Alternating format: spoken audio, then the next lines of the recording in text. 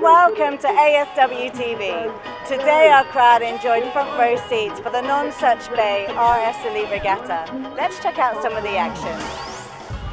And that lured boat with a real advantage there. Look at that, these boats are not that easy to get started. Liat is the official airline of Antigua Sailing Week.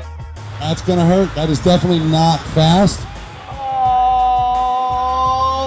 yeah! That is the way you leave out on that windward bar.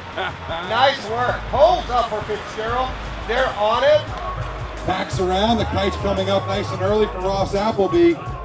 And obviously just Mark Dicker in a world of his own here in front. Oh, he's going fishing! I think Ross has a turtle in there. Get that turtle out, Ross. Mark Dicker and team. Great work.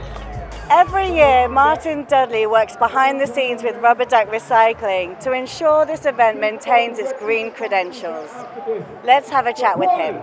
We provide ridiculously easy recycling alternatives, options and services. Events like these, we put our bins and so on, and we just make it ridiculously easy so nobody can duck the issue. And I decided let's do it as an experiment for 3 years. Because if you want anything to take hold, you've got to keep on doing it. So this is the third year, the final year of the experiment. We've had a great time, and I'm really pleased to say is that the acceptance of recycling all around has certainly risen. Let's keep on going with this. Get these oceans clean, let's get this coast clean, and let's sort out our zero waste strategies and recycle. And that's all from us at ASWTV. It's been a great day on Pigeon Beach, and we hope to see you again tomorrow for the penultimate day racing.